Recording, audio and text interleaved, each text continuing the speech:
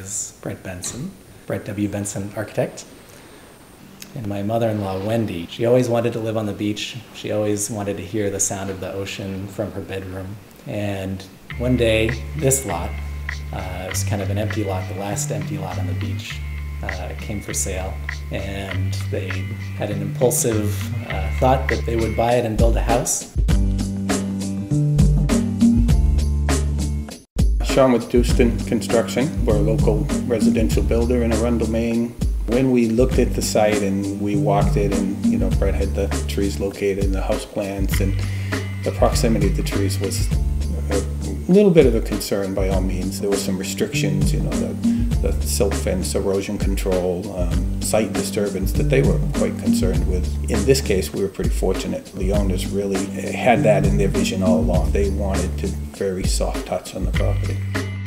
Ed and Wendy were really interested to have all 4 generations of the family in one space. My son is 18 months old.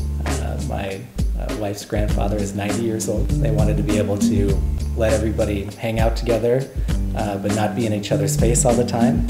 It's nice to be able to have different pockets so you don't feel like you're stepping on each other's toes.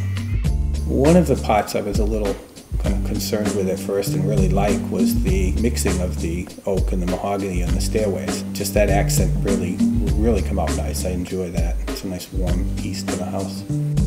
Well, on the outside there are 2 main materials. There's the live edge wood siding, and the red really comes from kind of personal preference on my part for the color red, but also from Ed and Wendy. The house that they owned in Newton was actually the very same color red. Kind of happy coincidence that we both like that same color, and it's a nice memory for them, tying them back to raising their kids and have that sense of home here. And then the other main material on the house on the outside is the polycarbonate siding. And it has some kind of ice cube quality to it. Something that Ed expressed to me at the very beginning. He said he wanted a black box and an ice cube. The idea is that you're focusing more on the view, on the trees, the sounds, the smell from the ocean. The idea is not to distract you too much when you're inside and let you enjoy the sight.